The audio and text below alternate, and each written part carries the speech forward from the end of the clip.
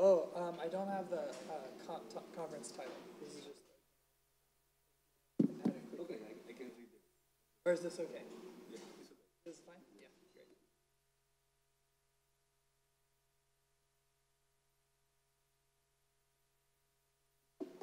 Oh, and then my name's actually on this slide. My supervisor.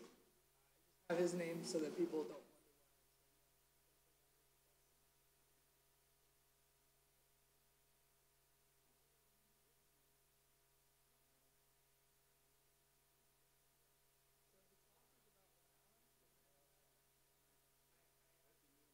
30 minutes for questions, if it goes on.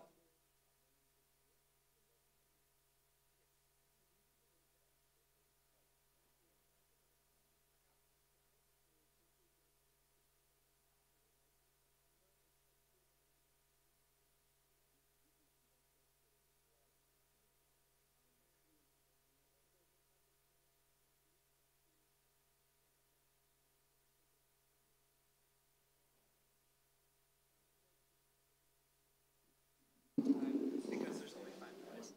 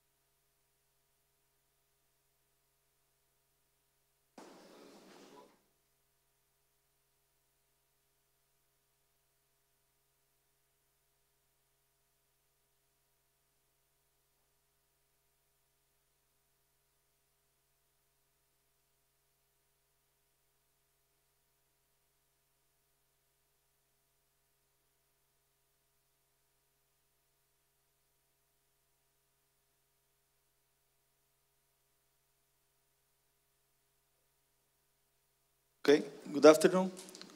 Now we start afternoon session with a mobile phone-based fluorescent microscopy, sensing and diagnostics by Zachary Ballard, from University of California. He will teach around one hour and 30 minutes question and comments. After that, we will have very interesting demonstration here with mobile phone, 5 prototypes we have here. Students will have the possibility to come to see here how it's working, to ask questions. Then you can ask, you can start. Great. Thank you. Hello, can everyone hear me? Okay? All right. My name is Zachary Ballard. I am a PhD student. I'm not a professor. So I'm like many of you in the room. I'm still in the learning process, but I work in the lab of Aydoğan Özcan, who is a professor at UCLA in the electrical engineering and bioengineering department, and he's asked for me today to come and speak on his behalf about some of the very exciting things we're doing in our lab, specifically to do with fluorescent microscopy. It's a great pleasure and a privilege to be here and speak in front of you all, and I hope you enjoy the talk. So this morning, for those who attended the lecture this morning, Professor Diaspro talked about fluorescent microscopy and the cutting edge of fluorescent microscopy, specifically super resolution. Systems such as STED and STORM and the confocal microscope depicted here have given us invaluable information about how biological systems operate, what they look like, and will continue into the future to give us incredible insight into the world around us. However, this is a $100,000, 200,000 US dollar piece of equipment. It is relegated to a laboratory, a well-funded laboratory, There's only a handful of STED microscopes in the world, partly because it's a new technique, but the other part is that they're difficult to engineer, they're bulky, and they require very expensive optical components. So in our lab, we think a lot about how can we take the principles of fluorescence microscopy and design systems that are compact, small, and cost-effective, something that might interface with your mobile phone. So before I talk about fluorescence microscopy and a couple of the devices I have up here, I would like first to give you an introduction to our lab and how we ended up where we are with fluorescent mobile microscopy. So this is our lab. It's a very big lab. We have about 20 core members split between postdocs and PhD candidates like myself. We work with over 30 undergraduates at UCLA in California. And at any given time, we have a dozen collaborations. We are in the electrical engineering department, but we have biochemists, we have biologists, we have computer scientists working at UCLA and all over the world in collaboration with our work. Our main research area is lens-free on-chip imaging, which I'll talk about briefly at the beginning of the talk. And then also smartphone-based microscopes and point-of-care diagnostics, which will be the majority of the talk. These devices are fluorescent microscopes. And recently, we've been exploring areas of wearable sensing, as well as computational imaging and sensing using machine learning. So in our lab, we think about this graph a lot. Many of you are probably familiar with what this graph says, the story of this graph. But this is Moore's law. Moore's law states basically that the number of transistors you can fit on a given chip in a given area doubles about every year. We all see this. We've all lived long enough to notice that mobile phones are becoming more powerful, are becoming faster, and are becoming smaller. The same sort of Moore's law can be seen with the pixel count on your camera. And I say your camera because I guarantee most everybody in this room has a camera with them right now. Every mobile phone made, every smartphone made, comes with a camera. It's basically a necessity at this point for consumer electronics. And Moore's law can be seen in this piece of technology. I think the new iPhone has 16 megapixels, something like this, 16 million pixels, which is amazing. And this is a consumer device. You do not need to own a well-funded lab or be a part of a well-funded lab to own an iPhone. So we think about how can we leverage this technology, how can we leverage the low-cost nature of computation these days to enhance and enable new systems for microscopy.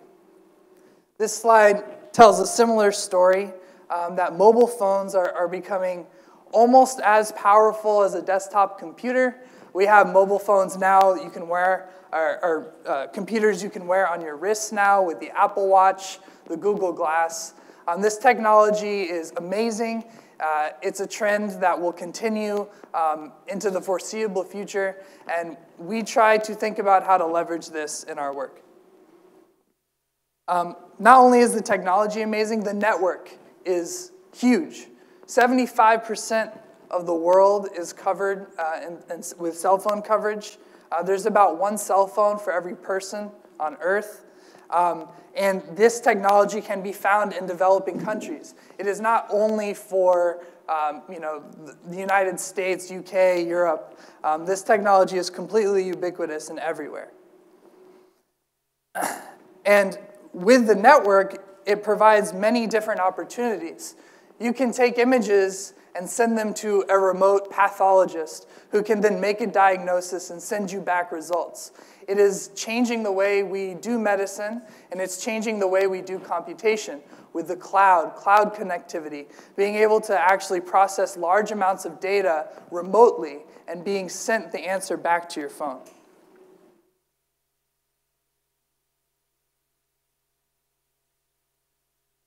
So these are some examples of microscopes that we build in our lab. This is actually the very first prototype built in our lab about 8 years ago. And it's roughly the size of a quarter or a $50. This uses lens-free on-chip imaging, which I'll talk about briefly at the beginning of the talk. And then we also have tomographic microscopes for 3D imaging, as well as fluorescent microscopes, which will be the majority of the talk. We also have looked into sensing equipment for detecting protein concentration, as well as heavy metal detectors. This specific device up here is integrated with a mobile phone, and it can actually sense different levels of mercury in any given water sample. We took this along the beaches of Southern California and measured the mercury contamination as we went from San Diego to Los Angeles. The idea is you could do this for every season and create spatial temporal maps that tell you how contamination is maybe spreading over time and over a given area. Here we have an E. coli sensor, as well as an RDT reader for rapid diagnostic tests, which are used very heavily in clinics, as well as a device that actually counts Giardia cysts in a given water sample. So these are some examples of microscopes that we design in our lab. We also have been working with Google Glass for hands-free applications, as well as wearable sensing. A Fitbit is a wearable optical sensor. It measures your heart rate using LEDs. And we're trying to take that idea and that technology and push it forward within fluorescent microscopy, as well as other modalities. So before I talk about fluorescence microscopy, I'd like to briefly introduce holography, or on-chip imaging, lens-free on-chip imaging. This is actually the foundation of our lab. This is how we started. And the basic principle behind holography is to create partially coherent light, which can be created with incoherent light passed through an aperture. This partially coherent light can then create a diffraction pattern after interfering a reference beam and light scattered from a sample. We can then record this diffraction pattern at a detector or an image sensor, and then computationally reconstruct what the image looks like at the object plane. This is a really interesting and exciting modality for microscopy because it's incredibly compact, it's incredibly low cost, only needing an image sensor. The illumination can be an LED, which is a matter of sense.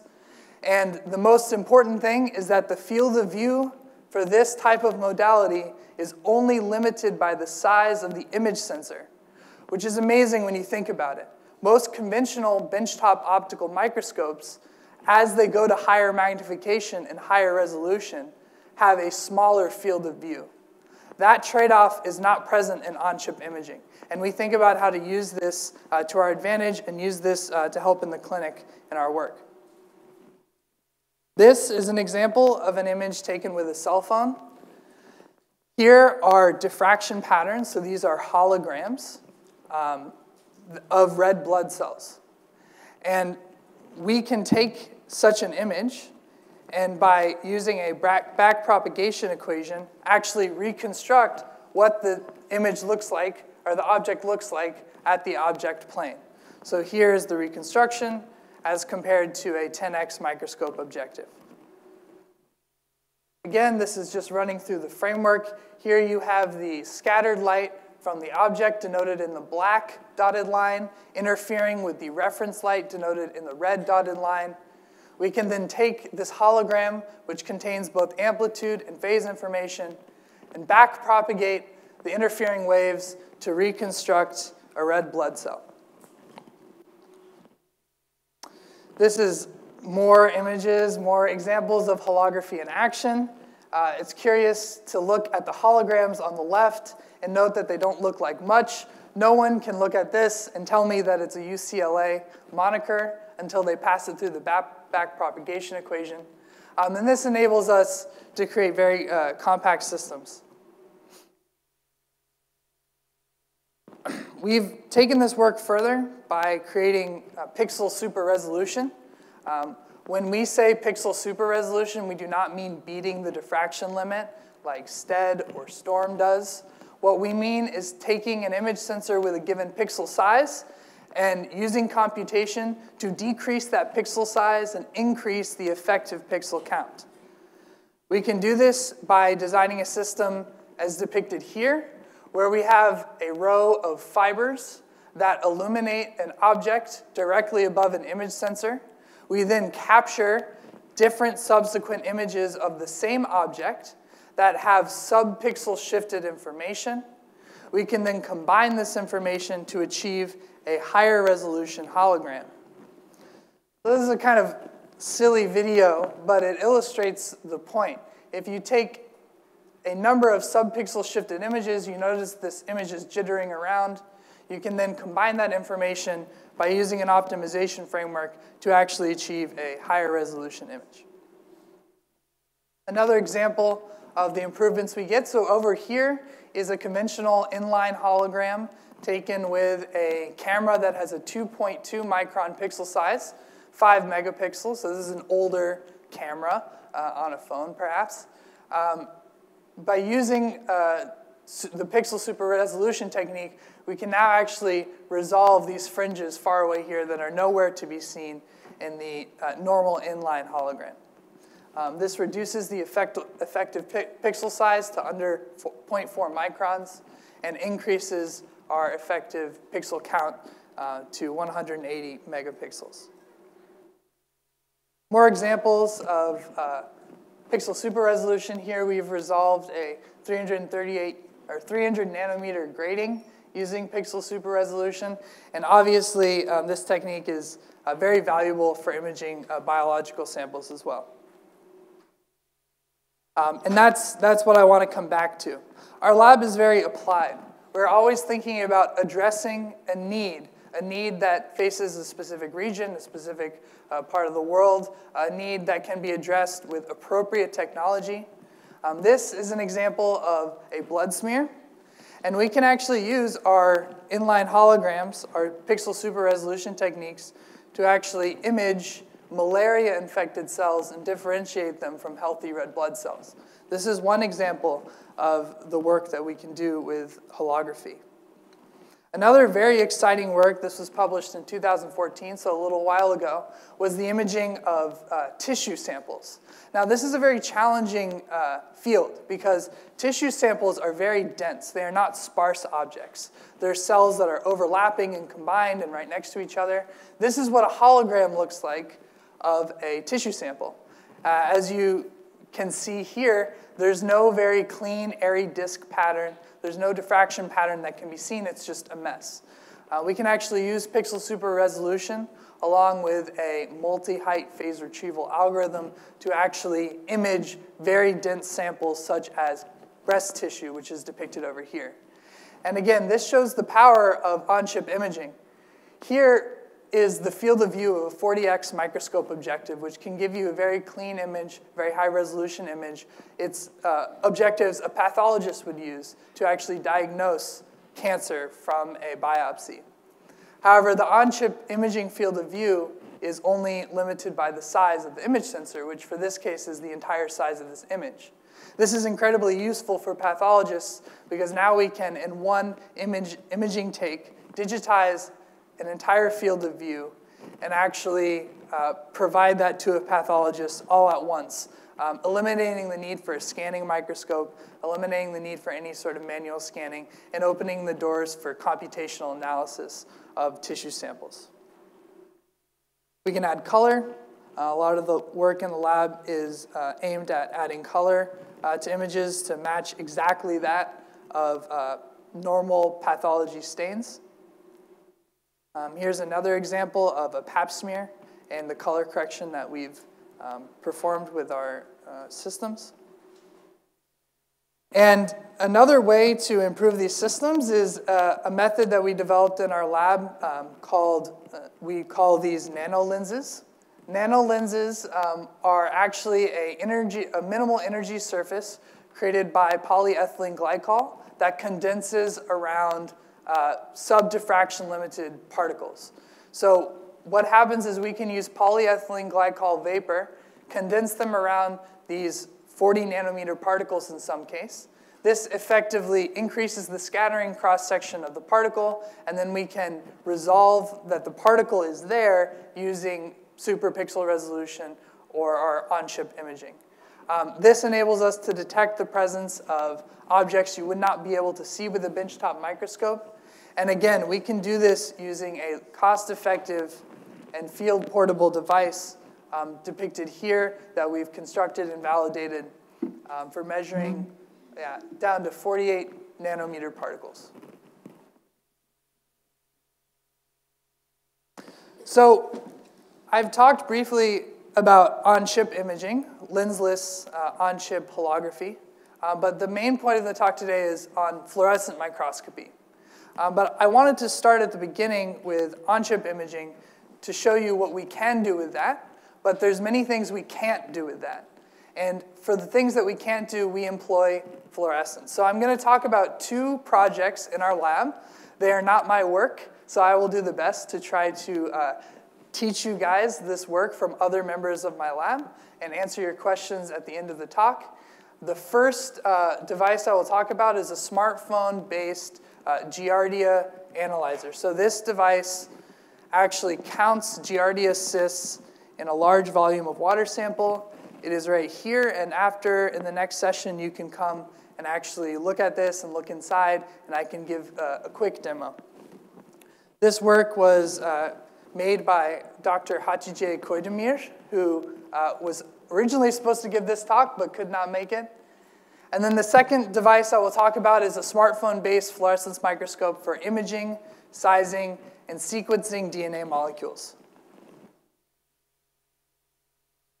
So the first device targets Giardia lamblia. Giardia lamblia is one of the most common waterborne pathogens worldwide. There's over 200 million cases a year of Giardia infections. It is a cyst or an egg that you can consume by eating fruit that is not well washed or by drinking water that is contaminated with Giardia. The Giardia cysts can then enter your gut and thrive and multiply. This can cause stomach pains, diarrhea, and in some cases, death. And it's not only, it's everywhere in the world. The United States, in fact, has Giardia almost in every state in the rural areas. So this is a problem that doesn't just affect developing countries without access to potable water. Giardia is absolutely found everywhere. Let's see. So this is an image of a fluorescently tagged Giardia cyst. It's about 5 microns, so it's not under the diffraction limit, so you can see it on a benchtop microscope. But what makes Giardia so hard to find is that it's typically in a water sample, which has many other particulates in it. So when you are imaging that under a microscope, you often can't differentiate the Giardia from something that might be dust or something that may not be harmful. Therefore, it is necessary to use fluorescence to tag Giardia such that you can differentiate it from other particulates in the water. Conventionally, Giardia can be found in a water sample by, again, tagging it with a fluorophore. You can then take this water sample, you can filter it, you can maybe centrifuge it to concentrate the particulates down. You can then spread the water sample on a glass slide and use a conventional benchtop microscope and scan and count Giardia cysts in the water sample.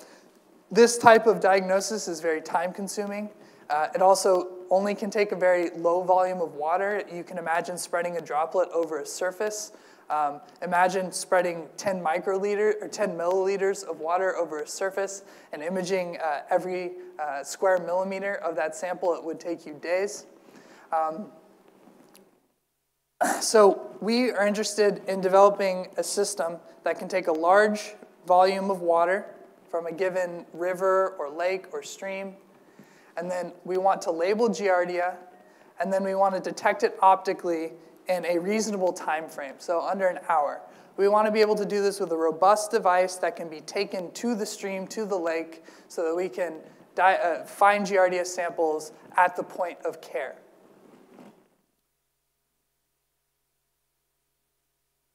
So this is the Giardia microscope. It is a fluorescent microscope. Again, I will demo this in the second session later this afternoon. It weighs about 200 grams. That's excluding the phone.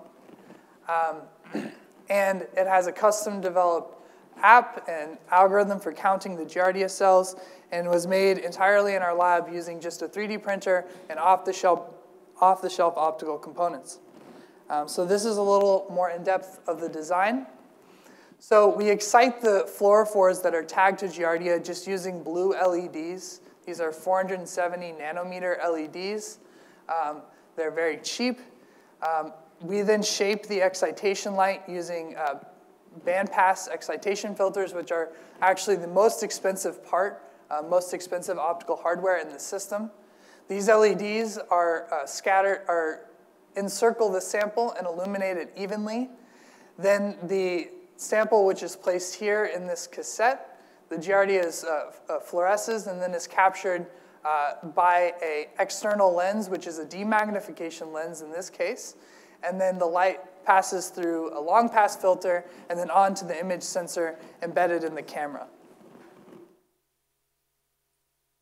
This is just an illustration of the 3D printing process. We get about 100 micron resolution with our 3D printer, and that's the practical answer. The company will say higher resolution, but 100 microns is a huge benefit to us. We can print rapid prototype these devices every day in our lab for very low costs, and we can make very sophisticated and intricate optomechanical parts with a 3D printer.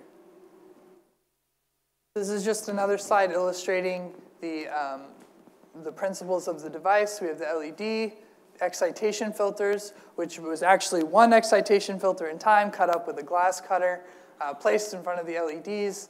This is where the tag Giardia sits, fluorescing down into the image sensor.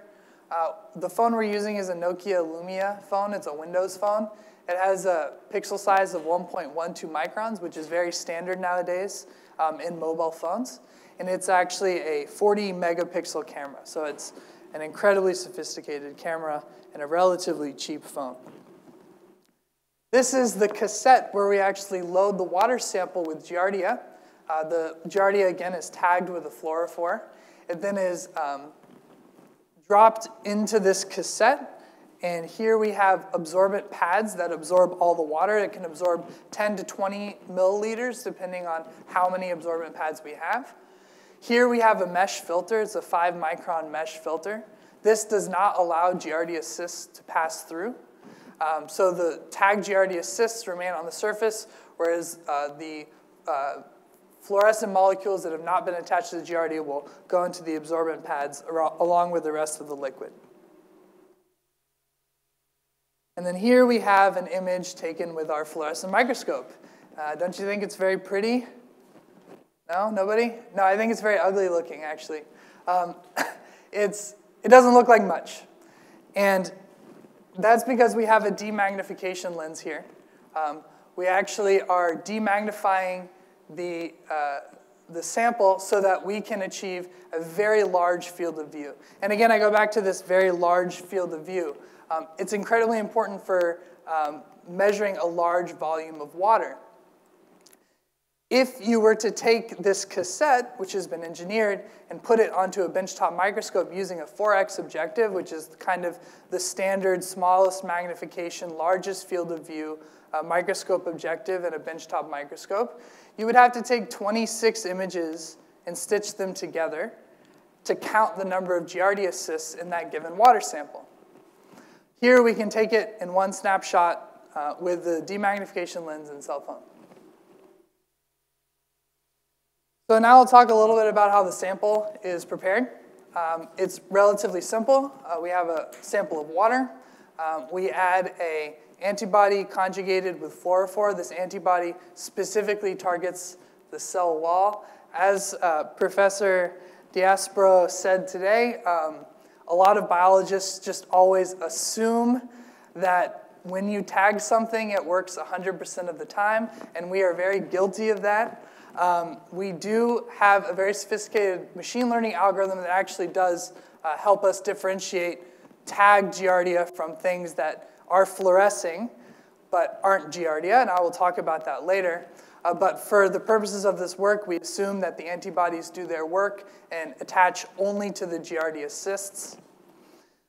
We then, after we add the fluorescent conjugated antibody into the water sample, we cover it to prevent photobleaching from ambient light, and we allow it to sit for 30 to 40 minutes. This is an example of the workflow here. Collecting the sample, adding the fluorescent tag, waiting, then we inject the fluorescently tagged Giardia water sample into the cassette, load the cassette, and image. We also do add a counter stain to increase our signal to noise, as well as a solution which prevents fading of the fluorophore. So here's an example, again, of an image taken with the phone. It's maybe hard to see what's going on in this large image, so we have these zoomed-in versions here.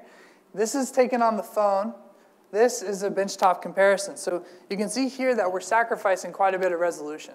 We really can't make out any features of the Giardia cyst in this sample. But we leverage computation to try to count the Giardia cysts with the given low resolution. But the important point here is that they're differentiable from each other using our camera phone.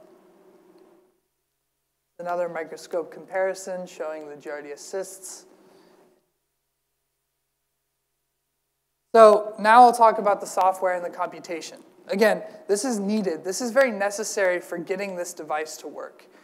It would obviously be ridiculous to hire somebody, maybe an undergraduate, to sit and count all the Giardia cysts in a given image. There can be hundreds, thousands. So we've developed an app that we've loaded onto the mobile phone, which does this counting of the Giardia cysts for us. So the workflow for the software is like this. We open up the application. We take an image. We then upload this image to our servers, which are based in our lab. The servers then take the raw image, convert it to TIFF, crop it, and then they run the machine learning algorithm, which I will talk about in 1 minute, and then calculates the total Giardia count and then sends it back to the mobile phone. It also tags the GPS location as well as the time and the date. So I'm not sure how many of you are familiar with machine learning, but it's a very hot topic right now. It's kind of the combination of lots of fields that have been around for a long time. But the idea of machine learning is that you have an algorithm that performs a task. For instance, our task here is counting Giardia cells and differentiating them from things that might not be Giardia, like dust. But in order for the machine learning algorithm to work, it has to learn. So it learns on data previously taken with the system. So for this work, we actually have images of 30,000 fluorescently tagged cysts taken with our microscope, as well as 100,000 dust particles. We've labeled these using a gold standard optical benchtop microscope so that we know exactly what we're looking at. And then we've taken this training data and extracted features from each cyst. When I say a feature, I mean maximum brightness, maybe the width of the cyst, the length of the cyst, the ratio between the width and the length of the cyst. We have 71 of these features that we then input into our machine learning algorithm, and then the machine learning algorithm will actually output a count. We did a survey of different algorithms, found that this bagged trees algorithm, which is a bootstrap aggregator algorithm, we can talk more in the demo session about the specifics of the algorithm, but we actually are able to, with those 71 features and that training data, get a very high sensitivity of our device, with 95% success rate of differentiating Giardia particles from other things that are fluorescing but are maybe not Giardia. The total limit of detection of the system is 12 cysts per milliliter. We obviously would like this to be 1 cyst per milliliter. But the high cysts per mil count in the limit of detection, the higher cysts per mil count, comes from the fact that we don't have 100% tagging rate of the fluorophore onto Giardia, and perhaps some of the Giardia goes through the filter. But nevertheless, 12 cis per mil is a very satisfactory result for a portable device, and is actually being used right now by the field tested by the US military for assessing remote water sources. This is an example of analysis results coming from our machine learning algorithm. Here we have a very high density cis count and a low density cis count. The algorithm is robust and does work with both types of scenarios. So taken together, we've created a system that is portable. I held it up a second ago. It's very small. I brought it in my suitcase and didn't worry too much about it. 200 grams. It can take 10 to 20 milliliters of water, which is a large volume. It can do a cis count in under an hour. That's with the labeling step included. And yeah, so we have here is the 67% recovery efficiency, which leads to a limit of detection of 12 cis per milliliter. So now for the second part of the talk, I'm going to focus on a smartphone-based fluorescence microscope for DNA imaging, sizing, and sequencing. This work was pioneered by Dr. Qingshun Wei, who's actually left our lab just a couple months ago and is now a professor at bioengineering department at North Carolina State University, so we're all very proud of him, and I wish he has a lot of success in his work. Now, I talked about Giardia and why we need to use fluorescence to see Giardia. We need to tag it with a fluorophore to differentiate it from other particles that might be in water. DNA is a very different story. You can actually extract DNA using a centrifuge and common laboratory techniques into a very pure form. So we don't necessarily need to know that it's DNA. But it's an incredibly weak scatterer. You cannot see it necessarily with an optical microscope because its dimensions are far below the diffraction limit in its width. The length can be many microns, dozens of microns, but the width is far too small to see it strongly in an optical microscope.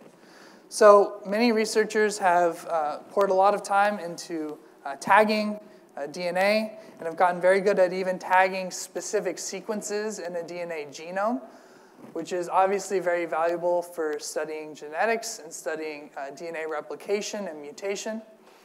These types of measurements can be done on a conventional fluorescent microscope, confocal microscope, STED. But there's a lot of need to do this type of imaging with a field portable and low-cost system. The implications are rather wide-reaching. This is another instrument used for sensing DNA, distinguishing different sequences based on their length, which is relatively low cost. However, it has problems with sequences or strands that have a very low number of kilobase pairs. So a lot of the motivation behind this project has to do with studying DNA replication and studying mutations. So I'm not sure how many of you have heard of copy number variation, but this is a phenomenon in DNA where when it replicates, it accidentally duplicates a specific part of the genome. This is a mutation, and it has been associated with cancers, neurological diseases, Alzheimer's, autism, schizophrenia. There's a long list. And so if we had a robust and low-cost way of actually sizing a DNA sequence, we could have a really good understanding of if copy number variation is going on in a given sample. This would be very valuable for diagnostics and for understanding the effectiveness of different medicines, and also learning more about DNA and the replication process. So here we have created another fluorescent microscope. This microscope is specifically designed for imaging DNA, whereas the other fluorescent microscope was specifically designed for counting Giardia cysts. They are both fluorescent microscopes, but because of the application, they take on very different forms. Let's see if I have. So the fluorescent microscope for DNA analysis is here. It's more or less the same size as the Giardia analyzer. And using very simple sample preparation techniques, we can actually stretch the DNA and then size the length, do a sizing measurement where we essentially measure the length of the DNA. Here we have comparisons of a cell phone image taken with our mobile microscope and then a benchtop image. We have a very wide field of view, 2 millimeters squared. Again, this is our field of view. This is a comparison to a 100x objective on an optical benchtop microscope.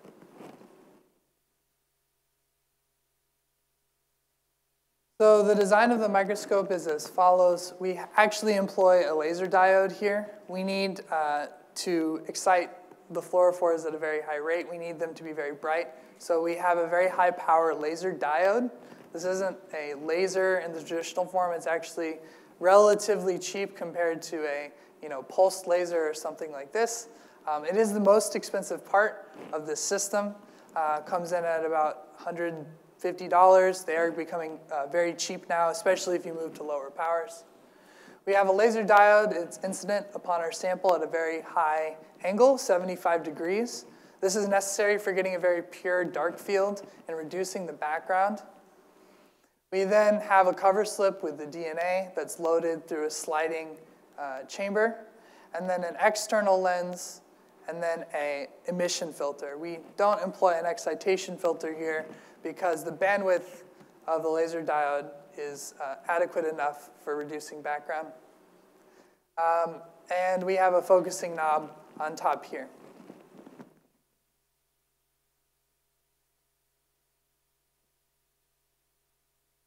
So the sample preparation process, I think this is the coolest part of this work because it's amazing the results you can get with something so simple.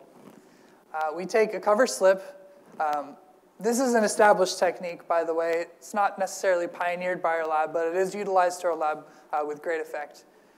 You have a cover slip, and you silanize the cover slip. So you have a monolayer of amine groups on top. This can be done through vapor deposition very easily. There's other methods of doing this as well. It's a very common step in wet labs for surface functionalization. We then take our silanized cover slip and drop our fluorescently tagged DNA, 3 microliters, using a pipette. We then take a second cover slip and put it on top of the droplet and quickly push down with our fingertip. This creates shear forces at the boundary of the silanized cover slip and the DNA, and it actually stretches the DNA, and they align outward from where the droplet was. This is a comparison of doing the compression technique correctly, whereas if you're a little too slow with not exactly enough finesse, the DNA can look like a bunch of jumbled yarn or something like this. So this is a technique that requires some training, but is very simple to implement and very low cost, not needing any sort of expensive pieces of equipment. And here we have an example, or an image of our mobile phone. This has been color mapped, obviously. And then here, 77 stitched frames from an optical microscope. So again, it's coming back to this idea of field of view. Especially for studying copy number variation, it's very important to gather large statistics. The only way to gather large statistics with a small field of view would be to mechanically scan or have someone manually scan. But by using a demagnification, lower magnification, sacrificing some resolution, with a very high quality image sensor, we can achieve a very large field of view for gathering large statistics about the DNA sizes.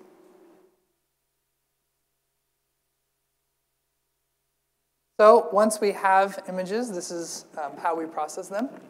We actually average about anywhere from 5 to 10 different images. Signal to noise improves as the square root of n as you average images. So there's diminishing returns. However, you can get a large improvement in your SNR by averaging. So we found the sweet spot to be around 10 images. So we can take 10 images. They're at a 4-second exposure time. And then we combine them and average them to create a high SNR raw image. And we add a mask to that image. And then we actually do a rough estimate of the length, measuring the skeleton of the DNA. And then we actually also use the PSF of the imaging system in combination with this rough estimation to get an idea accurately of the size. We estimated the PSF of the imaging system using 100 nanometer fluorescent beads, and then actually created a sliding PSF window here and developed an algorithm that detects the minimum distance between the skeleton length and the sliding PSF window here to actually accurately size the DNA. So comparing our sizing measurements with that done on a conventional benchtop microscope, we achieve a very close match. So we're off by, we have a bias, a negative bias of 0.33 microns with a standard deviation of 1 micron. The standard deviation is not necessarily a factor of our measurement technique, but could be a factor of variations within the length of the DNA sequences measured. We also validated this measurement technique for different sizes of DNA strands. Here we have 5 kilobase pairs, 10 kilobase pairs, 20, 40, and 48, with their size distributions denoted below. So we have a negative bias for the higher, for the longer DNA, and actually a positive bias for the lower DNA, which is not still sufficient for measuring and counting base pairs, or kilobase pairs. So this is a comparison, direct comparison of the cell phone versus the 100x objective. This is the length measurement. So the y equals x line would denote the gold standard, or exactly how the DNA, how long the DNA should be. So here you see that positive bias for the very small length DNA. And then up here you get slightly negative bias. But all in all, the mobile phone-based microscope and the benchtop system agree very closely with each other in terms of measuring the length of DNA.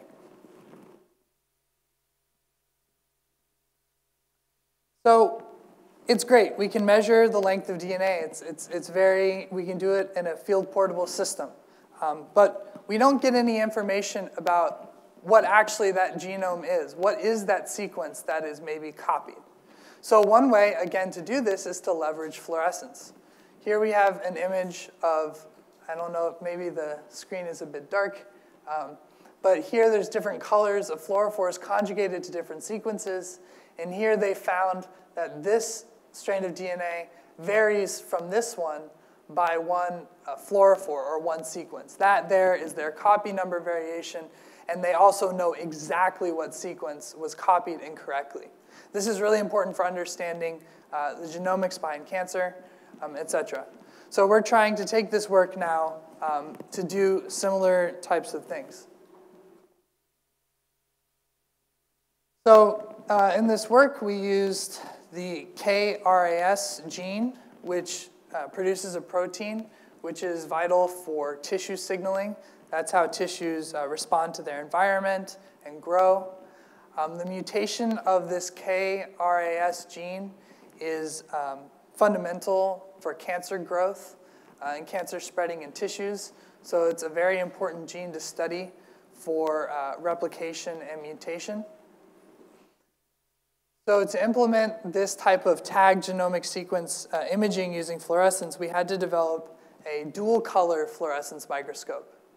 Here we are employing 2 different LEDs that sit, again, at a very high angle to have a very pure dark field. We're using a 532 nanometer laser diode and a 638 nanometer laser diode that can be turned on sequentially and controlled.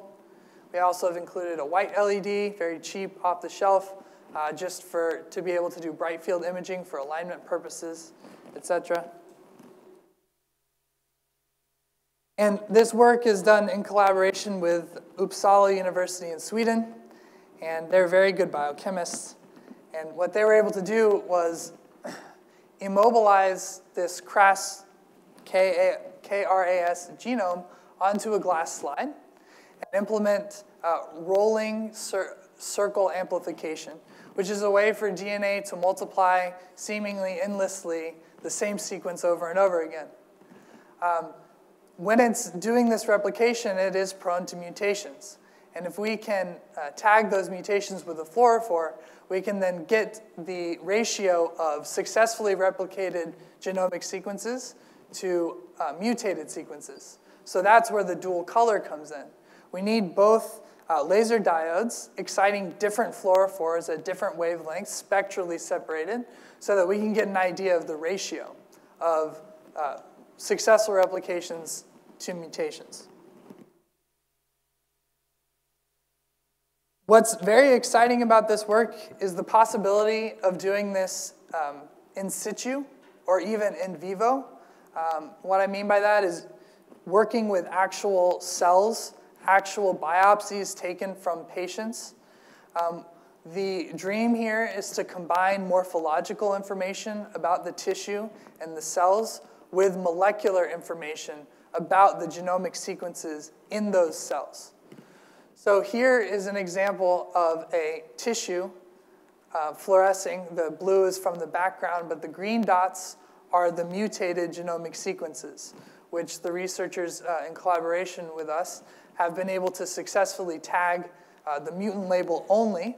So only the green dots indicate the mutant label, and the successful replications are actually not ligated and tagged.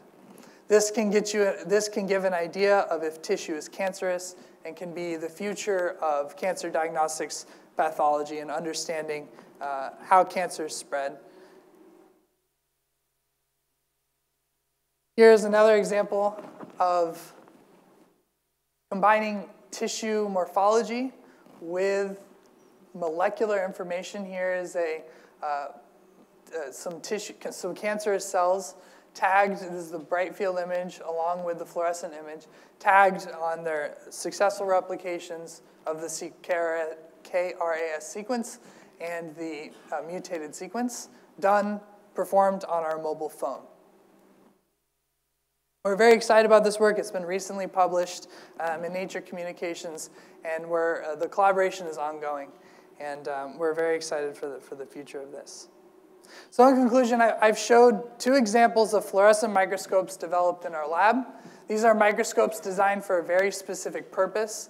They are created entirely with a 3D printer and off-the-shelf optical components. The Giardia device is around $250 combined total. The DNA analyzer is about $400 when you take into account the laser diode. These costs do exclude the phone. If you were producing this on a large scale, obviously these costs could go down, but they're a fraction of the costs of a fluorescent microscope, a confocal microscope, or other type of standard laboratory equipment. And we hope that these devices can have impact in low resource areas outside of the context of a well-funded lab. So with that, I'd like to thank everybody in my group and all of our funding sources. With that, it concludes my presentation. Thank you very much.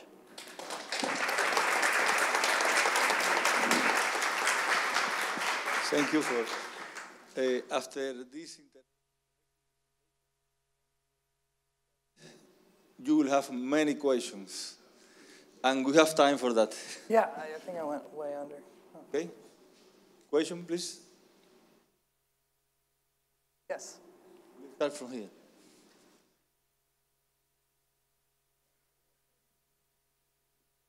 Thank you for your nice presentation. I'd like to know more about the imaging process. Could you please explain again? For which device, or do you mean the holographic imaging.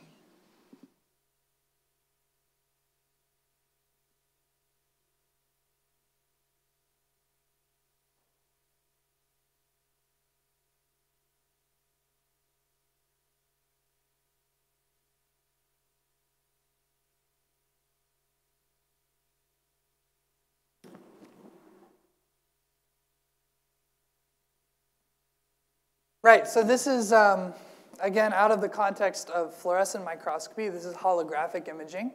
Hologram is kind of a misnomer because when we think hologram, we think of Star Wars, we think of a 3D projection of something. When we say hologram in the lab, what we mean is a diffraction pattern. We mean two interfering waves. So we can record a hologram from an object by sending partially coherent light. You can obviously do this with completely coherent light, but we use partially coherent light for reasons I'll get to in 1 minute. Partially coherent light interacts with the object. This object then scatters the light. And at the image sensor, we then record the interference of the scattered light and the reference light, the background light. This interference pattern looks like the airy disk. So that's why in the images with the cells, maybe this is better here. So here are the fringes of the diffraction pattern. This is the interference we're observing. So this contains both amplitude and phase information. And then we can pass this image through this backpropagation algorithm, and it actually can take into account the spatial frequencies and reconstruct the image at the object plane. Yeah, I hope that answered your question. Did you have any other follow-ups? We use partially coherent light because we can achieve that with off-the-shelf LEDs. To achieve strong coherence, you need a laser source. So there's a lot of holography done with lasers to great effect. However, there's some problems. One of the problems is speckle, which is basically noise created by many different interferences in your system. So by using partially coherent illumination, we actually can resolve holograms with less speckle and therefore less noise. Yes. Thank you for the nice presentation about the applications and the very nice devices. I had particularly two questions. First one is about the calibrations and the validation tests that you've been performing. I mean, many times using big laboratory equipment and stuff, sometimes the percentage of the validation does not fall into above 90%. But it was very interesting for me that how with using a very wide field of view and a very, very low resolution, the very high percentage of validations could be occurred. I wanted to know a bit more details about the validation tests that have been done. And secondly, I wanted to see that if the validation tests give the all devices give these very nice results, is there any efforts by your group to put it into the medical applications through the insurances and the medical systems of the US or any other part in the world? Yeah, that's a great question. So let me discuss briefly more about the validation of the Giardia device, and then I'll talk about the DNA device. So the validation of the Giardia device was done actually with a flow cytometer. So we spiked water samples. We spiked not only water samples from the lab, we spiked water samples from the tap water samples from the ocean, and water samples from a local reservoir. We then validated our limit of detection against these different water sources with spiked Giardia. There's no way of knowing, if those sources have Giardia. Hopefully our tap water would not. So we rigorously validated that to show and demonstrate that this device would indeed work if you took it to a stream and measured a water sample there. If that water sample may have very high concentration of dirt or something that could mess with the measurement. That's why in our training algorithm that I discussed, we have over 100,000 dust samples. That's actually a really important part of our machine learning algorithm and the algorithm that differentiates the Giardia. We have to know what objects fluoresce automatically or maybe capture the fluorophores that we would like to tag the Giardia with to actually accurately count the Giardia. So that was a really vital part of this work to getting this device to work in the field, not in a laboratory alone with very nice filtered water. So I hope that answers your question about the Giardia device. Again, the validation was done with a flow cytometer, which is the best, most gold standard way of doing it. so one Giardia cyst at a time is passed through and counted. And we spike them ourselves so we know the concentration. And then for the DNA, our validation was done with a 100x microscope objective, which is, as you can see, there's Star Wars in the background. As you can see from these images, 100x is high enough resolution to actually see the strands all the way and get a very accurate size of the length. So this is a valid gold standard for us to compare our microscope images to a benchtop microscope. And here you can see the size distributions and then the corresponding lengths. And this is really this is the whole story of the validation right here. So this is how well our device performs against the conventional gold standard techniques. Whether that is good enough for studying certain copy number variation mutations, I'm not the expert in that. But it certainly is under 1 kilobase pair accuracy, which is excellent. When you are ordering DNA, they differentiate them also oftentimes by the number of kilobase pairs. So we have under 1 kilobase pair accuracy. But again, I can't speak to how useful that is for studying specific types of mutations. And then the second part of your question was about if there is any plan in your group to apply that into the medical system. Absolutely. So we're always open to collaborations with groups who can field test our devices. Like I said, we're working with the US military now to field test this Giardia device. Professor Aydoğan Özcan, who leads the lab, actually does own a company that commercializes some of the devices from our lab. The most successful commercialization actually has been for reading rapid diagnostic tests, which are very prevalent in clinics. These are paper-based tests that immobilize certain biomarkers and change color, essentially based off of the presence of a biomarker, like a pregnancy test. So that's one device that has been commercialized. And yeah, we're very interested in collaborating with institutions and other groups to validate these, to push it towards commercialization, absolutely. But our lab is not a business. We focus on publishing papers. And so all the commercialization efforts happen outside the lab from existing members or from third parties that see use in this technology. Thank you.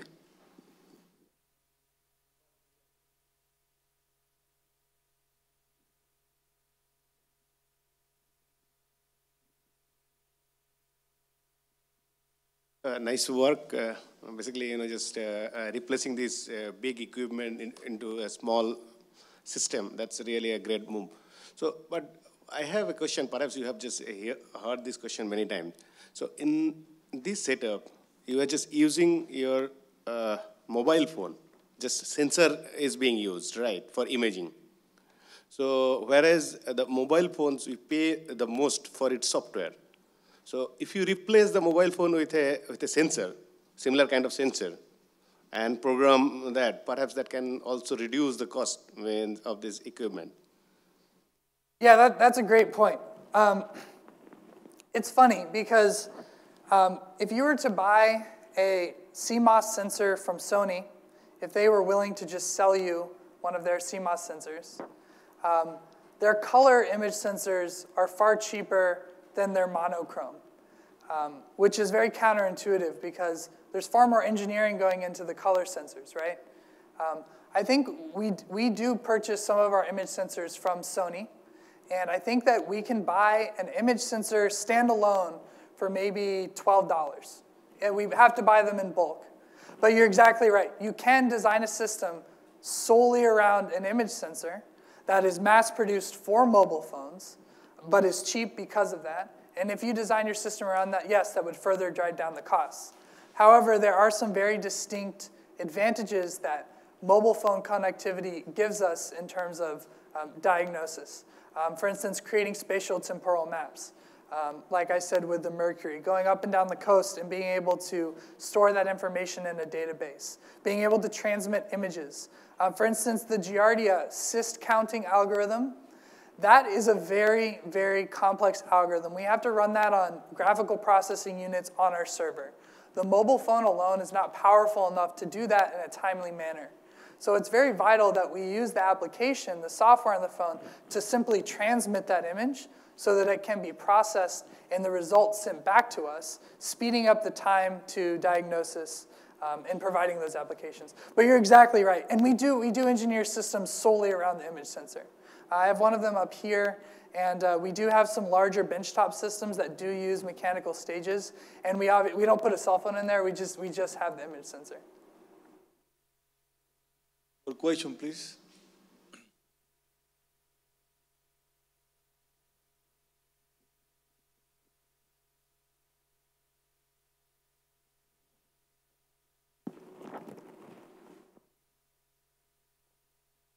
It's not a question, just to thank you for making smart cell phone useful for something else than social communication and mailing. That lets people play with science using smartphone. Thank you. And to build on that, thank you very much for your compliment. We are interested also in the educational aspect of this.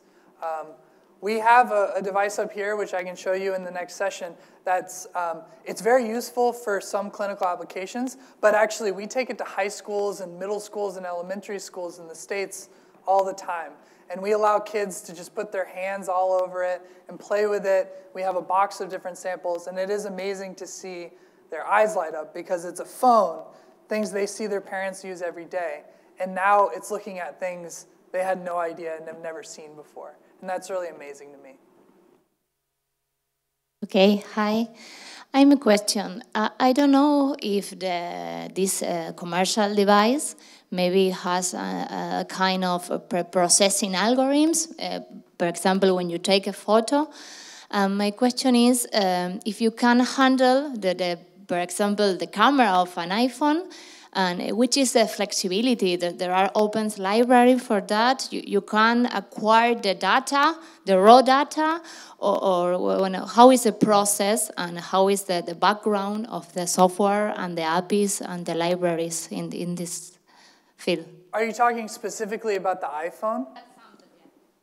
Yeah, so that's all of the mobile phones we've made recently use the Nokia Lumia phone, which is a Windows phone. And you can use any phone. There's nothing really, the technology is not that much different. There's a higher pixel count on this phone, but the iPhone has also a very sophisticated image sensor. However, we cannot take raw images from the Apple software. It's prohibitive. So that's why we use the Windows phone, only because we can take raw images. That's really the only reason. Obviously, you can develop apps for Android and Apple Store, all this stuff, and on the Windows phone. But obtaining that raw image is very important to us. I didn't show this slide, but we have a graph of the sensitivity and accuracy of the GRD accounting device with different file formats, some of which are compressed, some of which the iPhone would only let you access. And the accuracy is far lower than that of dealing with the raw image, as you can imagine, because there's more information. So there are limitations in terms of the software and the prohibitive nature of the proprietary technology. And hopefully there's a future where these devices can be commercialized and go through all that and not worry about that. I wanted to ask you on the holographic version, so you reconstruct the intensity from the interferogram, no? But you seem not to use that information to reconstruct also the phase delay in the sample? You can. You absolutely can, yes. We have phase reconstructions of objects, and sometimes they're very valuable for creating and getting new information about the image. The phase information is encoded there, so you can do a phase reconstruction, absolutely. And one thing I didn't understand on this slide, actually, with base pairs. So which is actually the resolution in terms of kbp? Yes, yes. So let me go to this slide. No, you have it already. Oh. Yes, the resolution is in terms of kilobase pairs, yes. So is around, you said around 1 kbp? Yes, less than 1. 0.33 microns. But that is not below the resolution of the microscope? That's not... Of the cell phone microscope? I'm not sure. I'm not sure what the resolution of our cell phone microscope is. We would need to do a test with an Air Force target. Obviously, the benchtop microscope is somewhere around 200 nanometers. So this being 330 nanometers, it might be on the edge of the resolution of the microscope, yes. But I don't know for sure.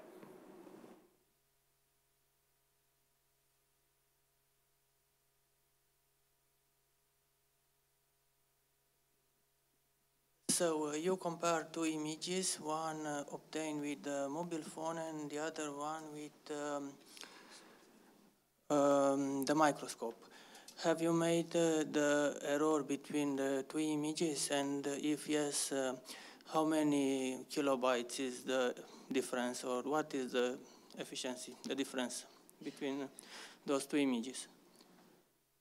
So are you asking about what the difference in the length measurement is for the microscope versus the mobile phone? What I am seeing here is target detection. You are trying to see the spot inside the images and to detect the spot.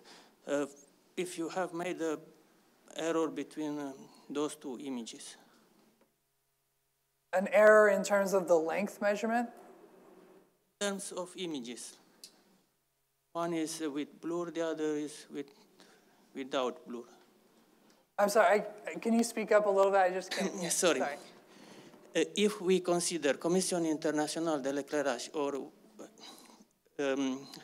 illumination standards, there is possible to see the error difference between two images. We have two matrices and we compute resolution, the images. yes. Okay, you have two images, one taken by mobile phone and the other with the microscope.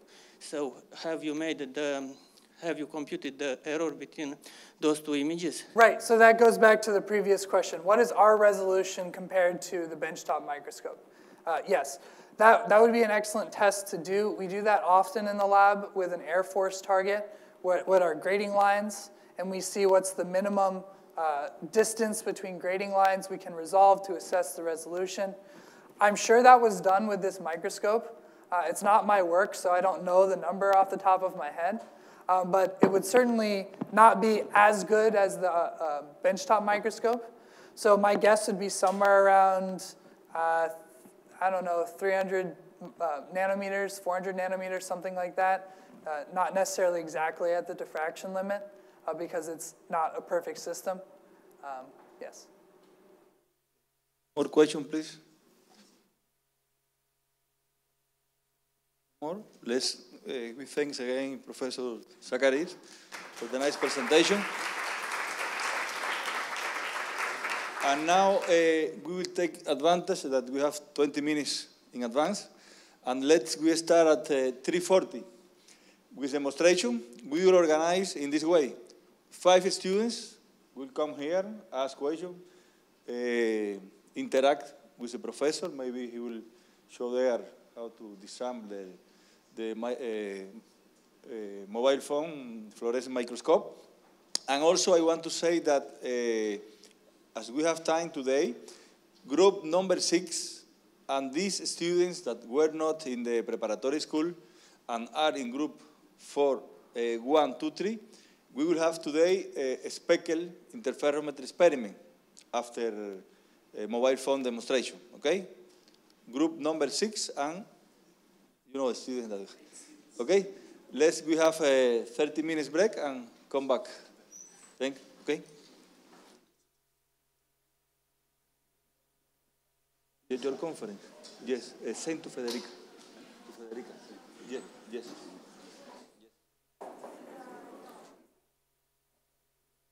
Thank you. Okay, yeah, that's great, because this, depending on how many we people... organize in the best way 5 students. Great. Yeah, I have some slides, just 10. I'll go through briefly to just give an overview so people know before they're coming in.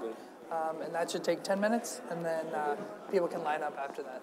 In any case, you have 1 hour and 30 minutes for demonstration. Great, great.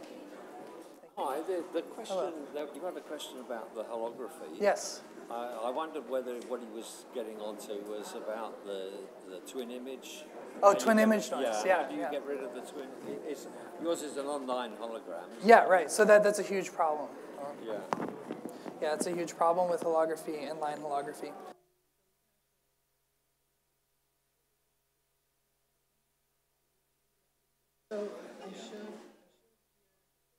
So the reason we can is because of twin image noise.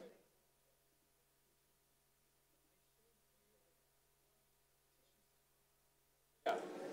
And these are impossible to image without. They're so dense on twin noise. You look at the hologram, and you imagine backpropagating this, and you also get the twin image noise. So this was a big barrier for the lab program. We actually do that is we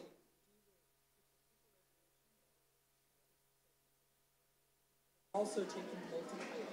Right, yeah. So we scan the